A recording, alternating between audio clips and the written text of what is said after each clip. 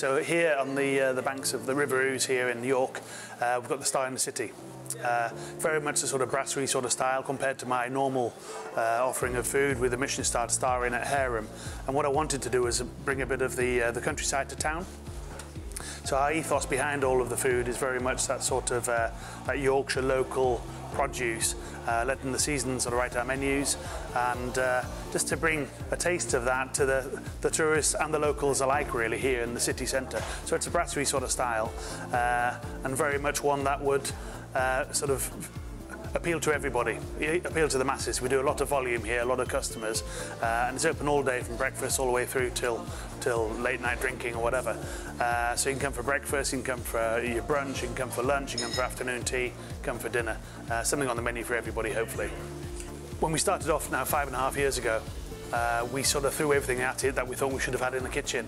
And then unfortunately we had a fire just before Christmas time, and then all the equipment went in the kitchen. So then it gave us an opportunity to sort of refocus on the kitchen itself and the style of menu, and actually down to the staff. You know, actually, as the Thermaline suite has come in and all the other equipment, it makes it a lot easier for the sort of the movement in the kitchen. For the design of the kitchen, we had a blank canvas really, because you know within the fire that everything was pulled out, water damage and smoke damage, whatever else. So we could really start from scratch, you know. And as I keep going back to, it is very much that you can work. I mean, we can do 300, 400, 500 covers on a Saturday evening, up to 1,000 on a busy bank holiday day. So you don't want to be moving up and down, trotting up and down the kitchen here, there and everywhere.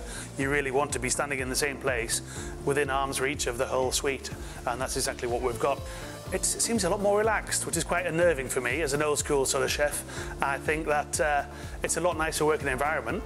Everything is in there. You haven't got the sort of the smoking ovens. You haven't got everything just sort of everything in there is brand new.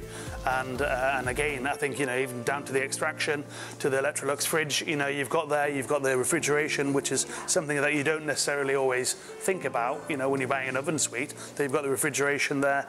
So as I said, the ergonomics of the kitchen, it's a lot nicer and a lot sort of happier sort of place. So having the free cooking top for the Thermaline is fantastic. You know, you've got the 4 areas of heat, the quadrant sort of quarters, if you like. So you can be searing something there in front of you. You can let it rest just at a sort of ambient temperature coming down. You can have some pans in a bain-marie, if you like, some purees just ticking over.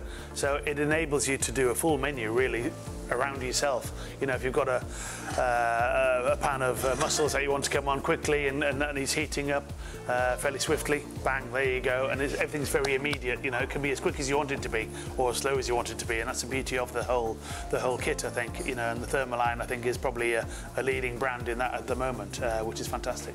Well, we've known of Electrolux for quite a long time, really, through Obsession, Northcote. I've cooked over there a few times, and we've always used little bits and bobs all the time throughout the different places, you know, but never really sort of set our stall out to have a bit of a flagship kitchen as we do here. And I think it's something that if you've spent all that money on it, you know, I think that you need to then be proud of it. You know, we've just been inspected by the environmental health officer. He said there's not a kitchen like this in York. You know, so it is fantastic to have that sort of pride in your job and that pride in what you do, really. So it was a no-brainer to use Electrolux, to be honest.